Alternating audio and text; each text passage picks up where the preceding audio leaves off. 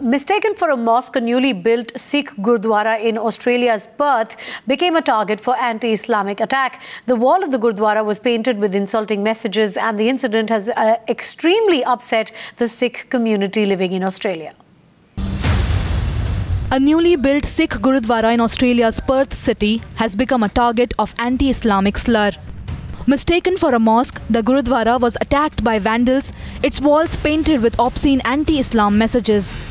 I'm Australian for the last 20 years. I'm ashamed to read this particular thing. Why people are so ignorant about our religion? We are Sikhs.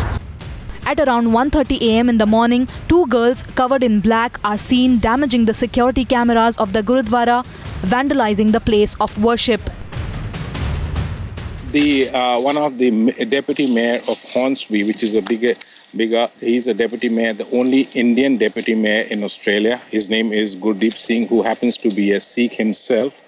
And I quote what he said. I just spoke to him a couple of minutes ago. He said, this is a case of probably a mistaken identity of Sikh religion as being some other religion.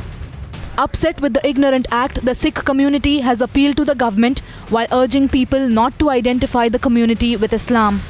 We are not terrorists. We are very faithful to the nation.